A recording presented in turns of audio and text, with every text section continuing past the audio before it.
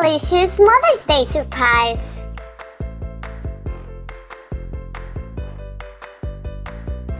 I was dreaming about a cupcake castle when pink, pink, pink went my alarm clock. I had set my alarm to go off early because it was Mother's Day and I had a lot to do. I was going to write a poem for Mommy and surprise her with breakfast in bed. I tiptoed into the kitchen.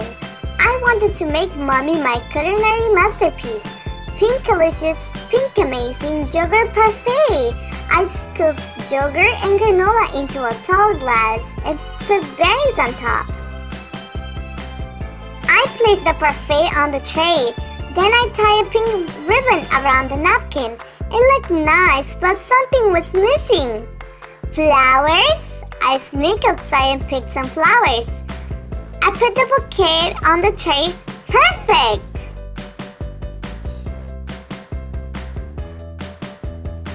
There was one thing left to do.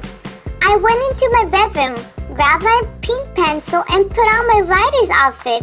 I wrote, M is for marvelous, O is for outstanding, M is for magnificent, M is for Mary, Y is for jams, yogurt, jondling. I was stuck. Jojo, Jack, Jello. I couldn't stop yawning. Yawn, another Y word that didn't work.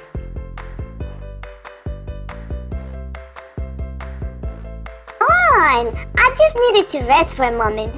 I reset my alarm clock to wake me up in 10 minutes.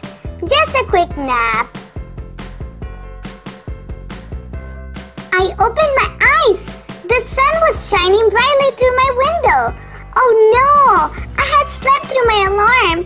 Maybe no one had woken up yet. I listened carefully. I didn't hear anyone. I could still surprise Mommy.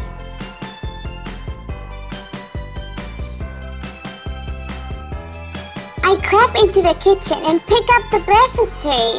I looked sadly at my unfinished poem, but I put it next to the bouquet anyways. I tiptoed into Mommy and Daddy's room. They were still asleep. I sneaked up to their bed. Surprise, Pinkalicious! Mommy and Daddy yelled. Peter popped out from under the covers where he had been hiding. Your alarm woke up everyone except you, Pinkalicious, Daddy said.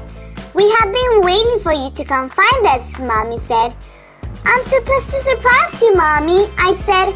I wanted to make your day special, but I didn't even get to finish your Mother's Day poem. Can I read it? Mommy asked. Mommy looked at the poem and borrowed my pink pencil. She wrote something and handed it back to me. Y is for you, Pinkalicious, she said. You and Peter are what makes Mother's Day special for me. Come help me eat this delicious breakfast, said Mommy. I put a raspberry into my mouth. I just thought of another word that begins with Y, I said. What's that, Mommy asked. Yummy!